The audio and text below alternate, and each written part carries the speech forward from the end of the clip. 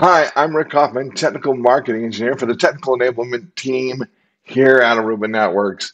Now, this episode, episode 8, we're going to dive into Pymongo, right? So we know a little bit about Python. We want to write an application.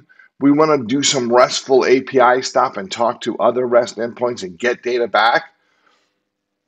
Maybe we want to do something with that data, like store it in a database, like Pymongo or a MongoDB. We're going to use Pymongo, the library, to talk to MongoDB. So that's what we're going to do here. We're going to just simply get records from a Ginger 2 template, and we're going to put that information into a Mongo database, and we might even get some API information and do the same.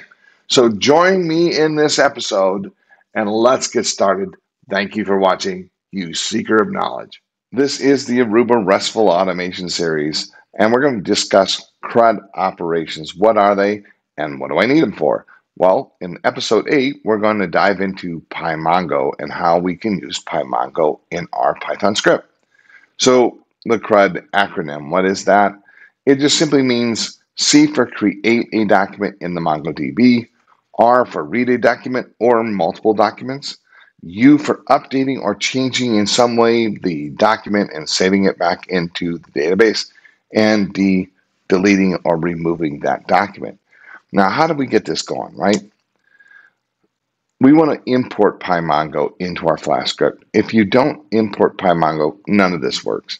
So if you don't have Pymongo, you can install it by saying pip3 install Pymongo. Now you own it. Now we get to use it in our script.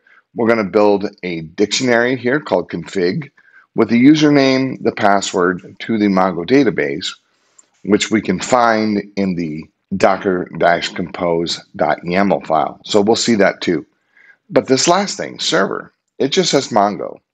Well, we're using Docker infrastructure here. So the other container that's running the Mongo database, the name of the container is Mongo. So we're using just container name here to link to that, to actually connect to that in another container. So we got to build a connector. We use this MongoDB, and we just use a stop format. It says everything inside the parentheses, I want you to put inside the curly braces on the left side.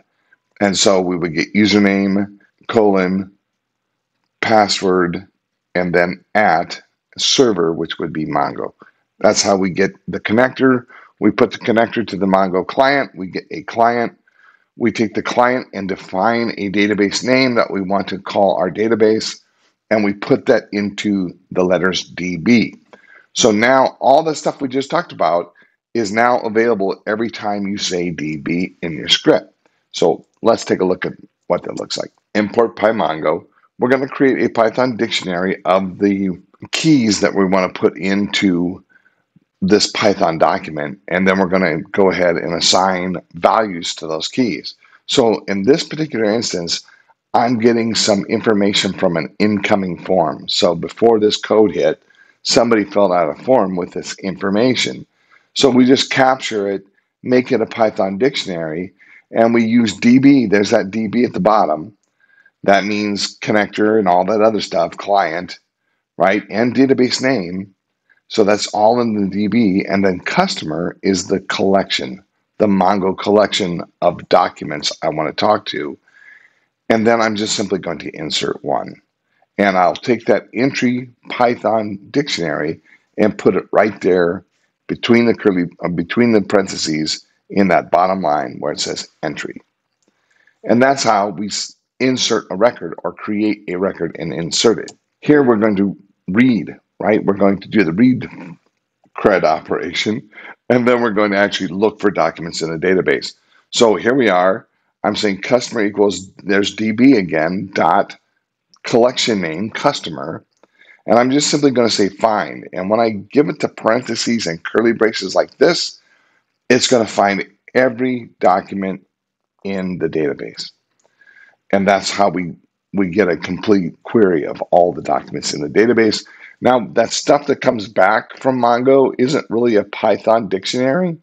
So we have to kind of do some stuff to convert it back. And that's what this bottom line is doing. But we'll talk about that as well. Update. we use update one. But to do this, it has two parts. It has a query and it has new values. And a query is just I'm saying I'm looking for some document in the database that has a key in it called number, and I want to find this specific number, right? So 3. So it will go look in the database, find the document that has a key called number and the value set to 3. So that's my query. I'm saying go find that record.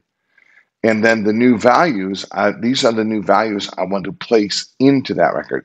So I'm using this $set with a dictionary of that information.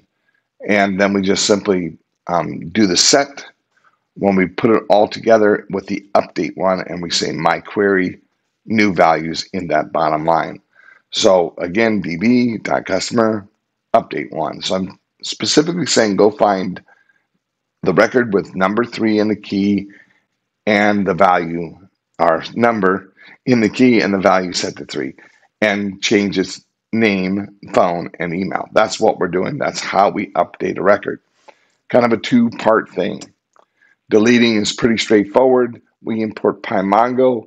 We have some number we're looking for, and we say DB customer, delete one, and it's the record that has this key called number, and this is the value I want. So number 99, delete it. And this is the lab that we're going to test this in.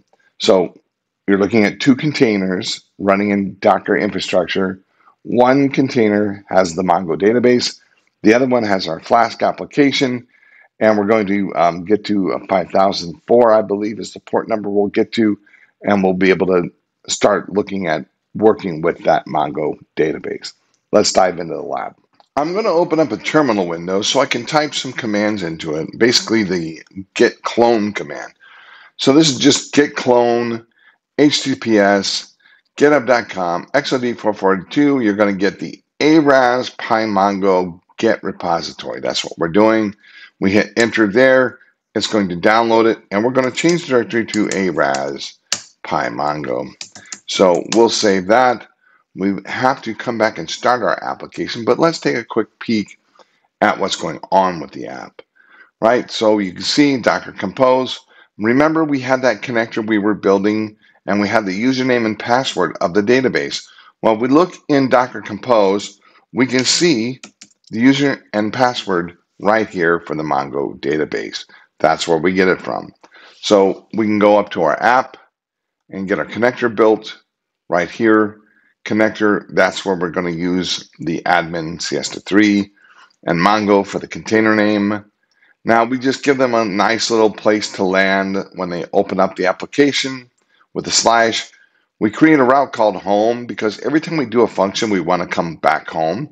And this just gets all the documents out of the database and puts them in a table using a Jinja2 template. And then we're going to have our first part of the CRUD, the C for create. Now we're going to add customer. Let me show you how this works. Now I'm going to turn if I come over here and see this little arrow, I can click it and basically hide that if statement. So this is what happens. When we hit this route the first time, it's an HTTP GET request. So when we check it, the very first time we check to see if it's post, it's not. So just keep on going. And it gets down here and we return a template, a Jinja2 template, where we can collect the information for the database. This is the add customer template that we're going to get and put our information in there and create the document. Now, when we put our information in the form that gets offered up, the add customer Jinja2 template, it will come back with a post. And now it's a post, so I can get that information from the form, wrap it up in a Python dictionary, and here I insert one. So you can see I got DB, and then the collection name is called customer, and I'm doing insert one with the entry that we created up here. Make a message, send it back, more Jinja2 stuff down here, and we render the template for home, build the table, show the records. That's how this works. Listing, we simply go out and get all the records, build a table, and list them. Edit is kind of tricky because if I turn this if statement off, so it's not a post, The first time through, we collect all this information from the database, and we're actually taking the number of the document and the name on the document and putting a dash between them so we have something nice to put in the selector wheel. And then we just offer that back up, let them choose their record. Then when they come back, they hit the post, and then they do this. They pull that information and they munge it up a little bit. I get the customer here and I look into that. I can split the dash out and get my pieces and go find the exact number of the document I want. And then I can build some more variables here and I pass those variables there. And what I'm doing is I'm getting the variables out of that document and putting them in a list and offering it up to the user so they can change the values.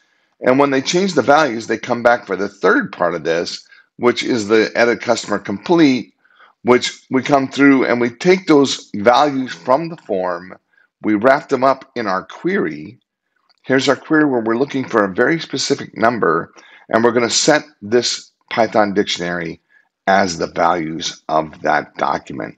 And then wrap it up here. Delete is the same thing. We build a selector wheel at the bottom, come back on the if statement, and simply use the delete one. So what does this look like? Because it's a Flask application, right?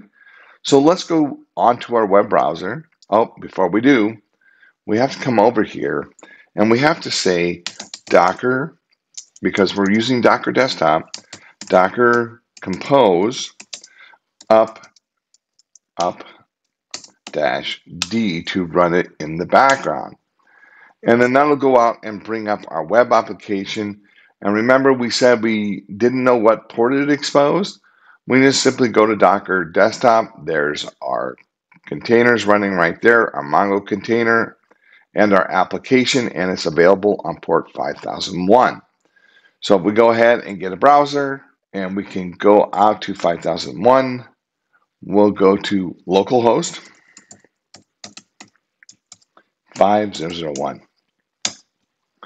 And what we're looking at, this application is just plain HTML. There's no sizzle here. So I have no cascading style sheets applied to that application. It's just pure raw HTML, but it still works. Down here's our welcome message. If we wanted to add a contact, we can add a Bob. I'm sorry, Bob. I can't spell Bob's name. Bob, Johnsson. He's going to be at 123. Now these are just placeholders in there that I'm typing over like that, and we're going to just use what's there. I'm just going to give it bob@bob.com. Now that put a record in our database. So you can see I got 2 Bob Johnsons. I got a problem here. So I need to go up and delete one of these. So I pick delete, and I get my selector wheel here, and I'll just delete the first one, delete. Now I have one in the database, but his number was 6666. So I'm going to go ahead and edit that content. I'm going to pick my record, and then I'm going to get that information fed back into the form, and I can change or update that record document. I'm sorry, document, folks. They're not records, they're documents. Okay, so we're going to change the document, and you can see now it has been updated. I can list what's in our database. We can add more people here. Now, like I said, this isn't very attractive because there's no CSS applied. And in one of our other episodes, when we talked about Jinja 2, we found out that there was a base HTML file in our templates directory. Well, I'm using this base HTML that doesn't have much in it at all. So if I rename that file, rename to, I'll call it .x, and I will call it .y rather, and then we'll get the .x and rename it as well. We're going to make it our base now, and you can see this file has a lot of metadata, but it has links, lots and lots of links to CSS files, Bootstrap, and all kinds of really great CSS, and it also has links to JavaScript that we run in here as well, some JavaScript as well. So all that's in that. But so what does that do? Simply changing our base template out. What does that do to our application? Let's take a look. Yeah, it looks like this. Yeah, so I can go home up here. You can see on home, I'm building a table, a JavaScript table, and then I can navigate through records to this table. I can go add context as like that, or edit a contact, and just pick the contact I want and edit the information in this record. If I did that, now this looks a lot better, doesn't it? Hit record, update, and we get 88 there. So this is how this application works. Now, this is a great start to an application that we could build that has API calls that gets information from an API and wants to temporarily store it in a database. This is how we store it in a database. So this solves your information storage issue. You simply just use Pymongo and start putting Mongo documents in the Mongo database. Now you know how to use Pymongo to manipulate documents in a Mongo database. It's pretty straightforward and pretty simple. So always stay curious, my friends, and remember to Google the error message.